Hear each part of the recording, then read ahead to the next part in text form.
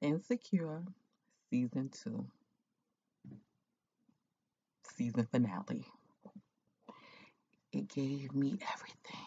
But let me first by saying I wanted to review it, but I don't know, I was just being lazy. But I'm gonna try to sum it all up. But this finale, I wasn't really sure what to expect from it, but I was upset, but then I was happy too, or whatever. But let me first say this. Insecure is a shit. It's the blackest show on TV. I love the directing, the writing, I love the fashions, I love the music, I love the skin tones, I like the male booty, I love the scenery, I love everything about this show. Sometimes the little LA stuff I don't really get because I'm from New York, so you know how that is. But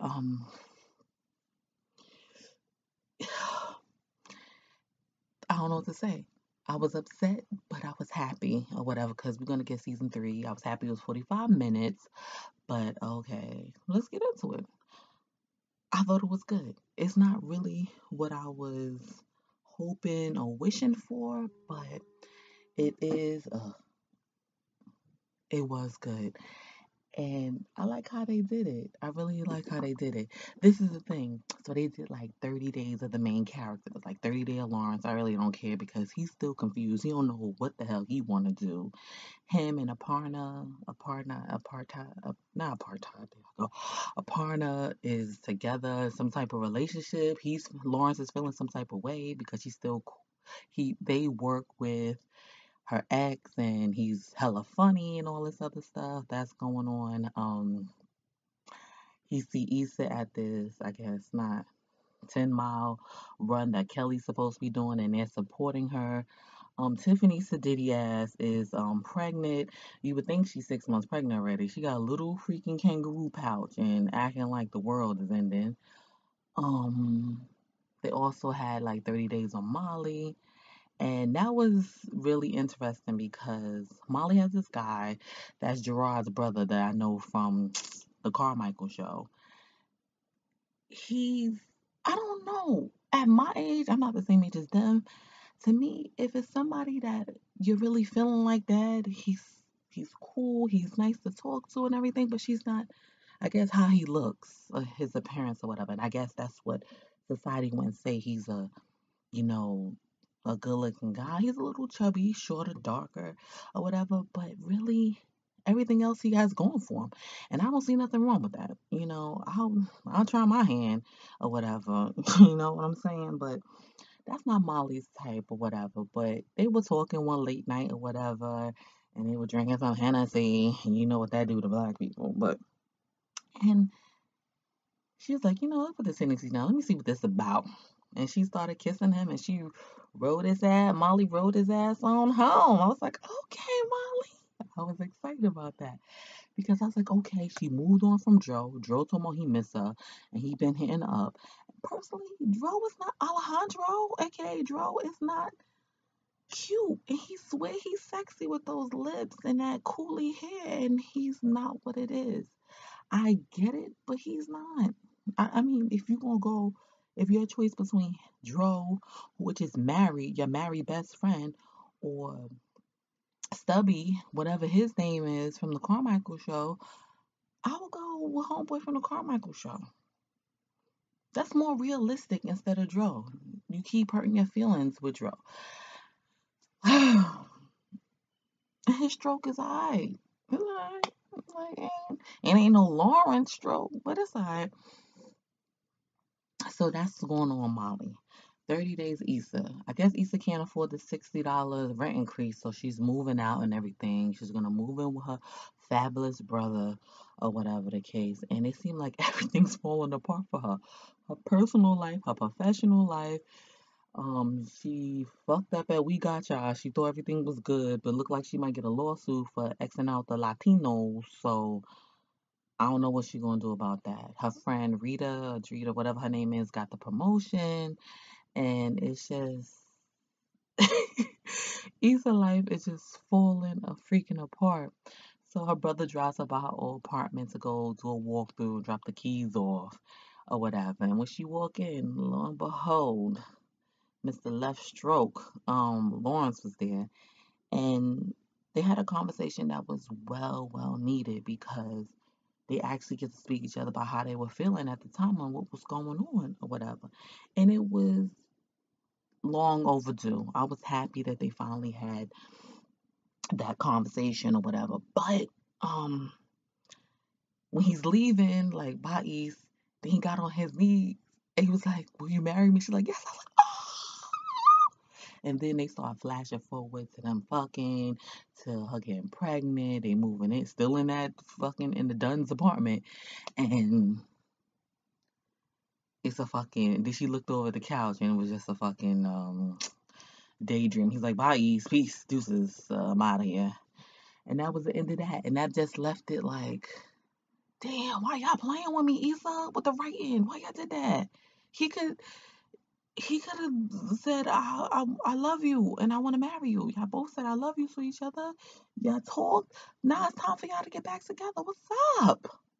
Why you gonna leave me like this, Issa?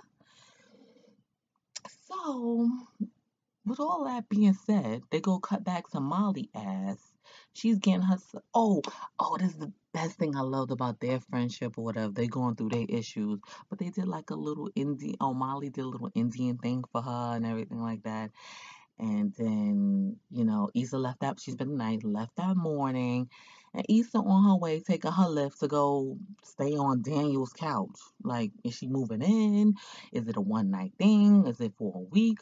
What's up? Because remember what happened on the couch? He shot that toothpaste in your eye on a couch. So now you have no problem going to stay on his couch?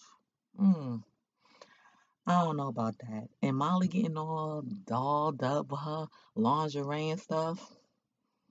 And guess who at the door? Alejandro. He is not sexy. And I'm like, here we go, Molly. His stroke is alright. Like, what? And I get it. I understand. Like, but he ain't cute like that. If I had a choice, I would take Stubby because it's more realistic. But back up. She went and met with the black law firm and everything like that, and they is pretty cool or whatever the case may be.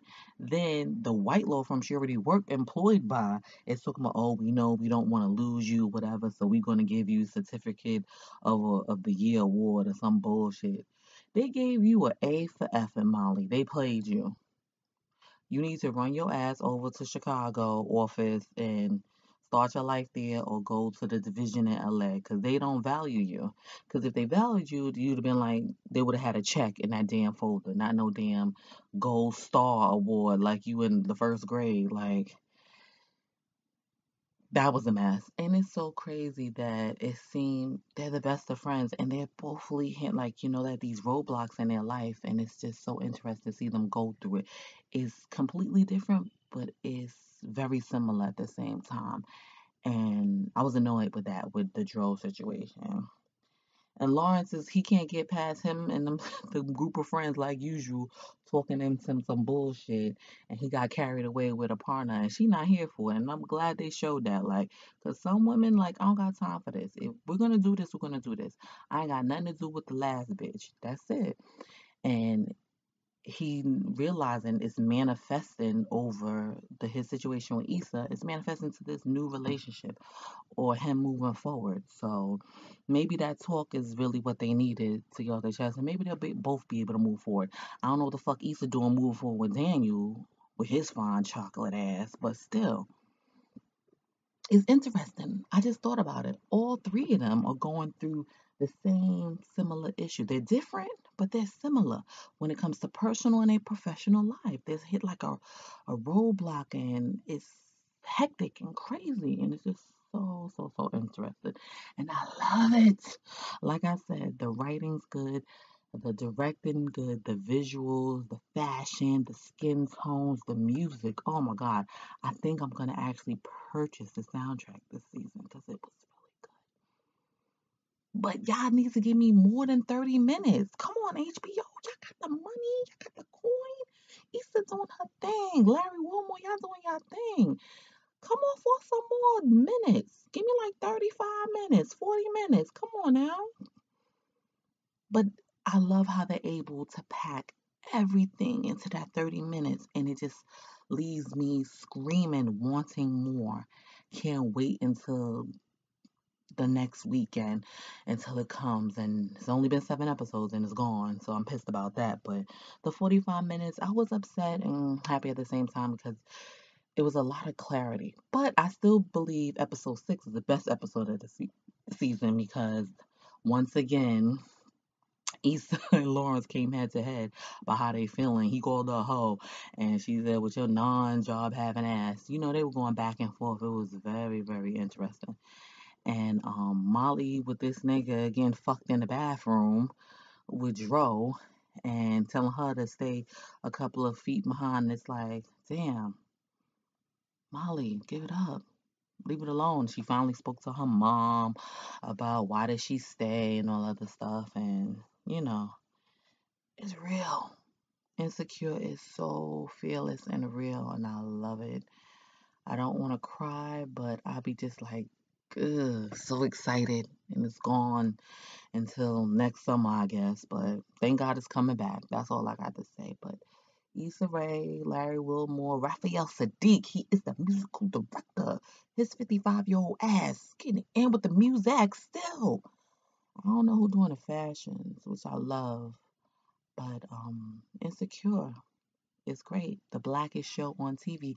BT needs to have the Black Awards, where meaning that is we rate stuff the level of the blackness, and Insecure will win every award because it's the blackest show on TV, and it's really really good. This is my living single almost in my 30s or whatever. This is my living single. This is my girlfriends or whatever. And we need more like it. And I hope Issa out here writing some more again. And she started from YouTube, y'all. Right here, YouTube. So I hope she able to bring some more of that blackest black content to HBO, to BET, TV One with a no HD having ass, centric, wherever. Bring something to the game because we need that, and I love you. So tell me what you think of the season finale. The season was really good. It was short, but it was a really good season, and it was hella great.